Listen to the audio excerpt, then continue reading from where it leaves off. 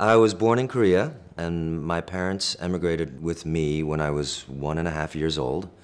And we moved to New York, and we lived there for about 8, 9 years. My brother was born there, and then we moved to Pennsylvania outside of Philadelphia. My dad was a doctor, and he got a job at a hospital in a town called Easton. And so we moved there, and my sister was born there, and I finished out high school in Easton, Pennsylvania. I remember, it was very notable to me when I would see an Asian face on screen when I was growing up. And it never really occurred to me how few there were until I saw one. You know, when I saw George Takei on Star Trek, or when I saw Bruce Lee in the movie theaters, it was as if I didn't realize that there was a whole other world out there of people and color and ethnicity, because I had spent so much time trying to assimilate, trying to lose my Korean accent because I spoke Korean as my first language. So seeing those guys it was pretty remarkable in a lot of ways, and I have to say they weren't all good ways. You know, as much as I respect and idolize Bruce Lee, he actually made my life difficult as well, because when I was growing up, I was saddled with this kind of notion that I must know Kung Fu or I must know martial arts because I'm Asian like Bruce Lee.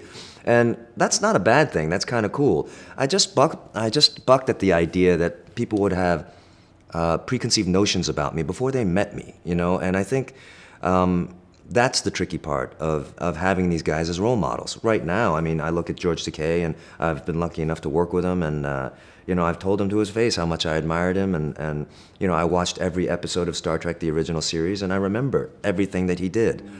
That said, my biggest role model growing up was not an actor. I mean, I think the person I admired the most was Dan Inouye, the senator from Hawaii. You know, when I was maybe 8 or 9, I remember my mom saying, "Do you know that there's someone, who looks like us, who's in government?" Now that is something where you can make a difference. And so I followed his career, since then. And I think he's one of the reasons I became interested in politics.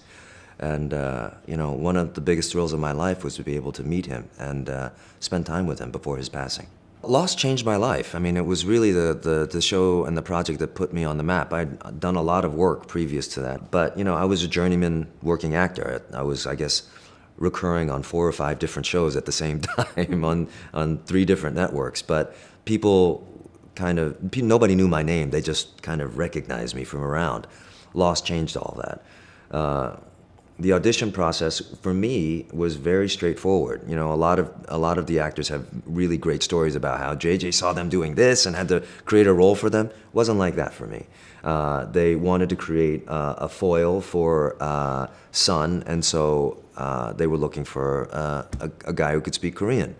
In this town, there aren't that many of us, so I auditioned, and I was actually contracted to go do a movie in Romania at the time that the pilot was shooting. So it actually became a really difficult casting process because schedules had to be juggled around. And one of the many reasons I have to thank J.J. Abrams is because he actually switched around the entire shooting schedule of the pilot of Lost so that I could do both projects.